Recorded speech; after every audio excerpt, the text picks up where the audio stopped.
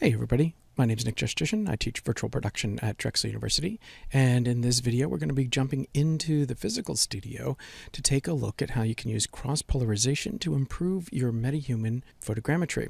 I do want to say thank you to Drexel students Laura and Nikki for coming out to the studio during summer break to help me out with this tutorial. So last week I released a video talking about photogrammetry for creating metahumans, and I mentioned this. What we're doing here is using cross-polarization. I'll do another video later on that shows a little bit more about this. So of course, just 2 days later, Epic released this video detailing how they created the metahumans for the Matrix Awakens. And this came up. Cross-polarization. Any light that would have been blocked by the cross-polarization. Cross-polarized reference. So let's dig into cross-polarization. You keep using the word. I don't think it means what you think it means. So the most important thing about cross-polarization for us is what it does for our photogrammetry photos. Namely, it removes specularity. So here's a pair of photos of Nikki and Laura. These were taken without using cross-polarization. Here's essentially the same photos taken with cross-polarization. As you can see, the specular reflections, not only on their skin, but in their hair and even on their clothing, disappear with cross-polarization. This is incredibly useful for photogrammetry when scanning people for metahumans, because the specular highlights are going to change from photo to photo as the light source, the flash on the camera, moves around the subject for each photo. With cross-polarization applied, those reflections don't end up in the photos, and instead the photogrammetry can be based entirely on the diffuse colors of the skin. This is actually pretty easy and inexpensive to set up. To do it, you'll need 2 polarizing filters. In this example, I have one that's just a sheet of gel plastic to go over a light source, and the other is a lens filter.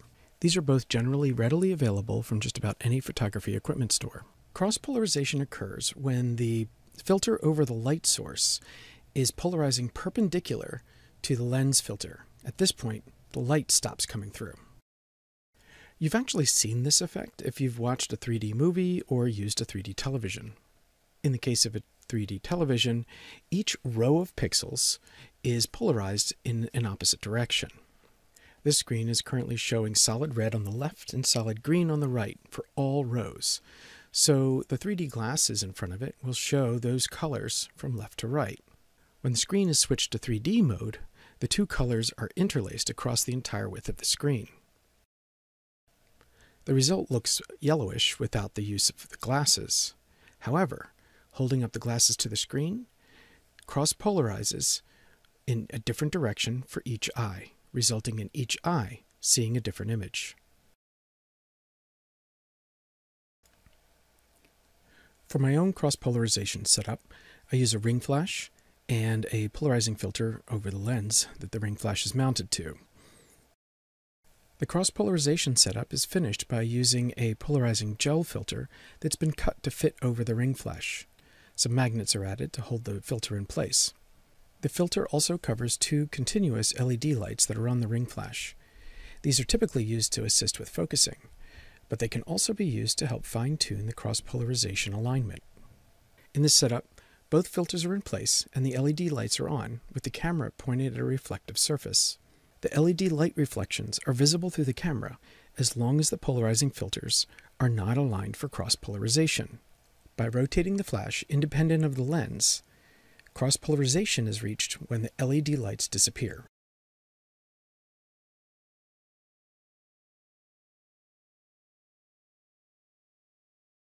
With this alignment achieved, all photos taken with this setup will result in cross-polarized images free of specular highlights. Hope this helps. Until next time, have fun.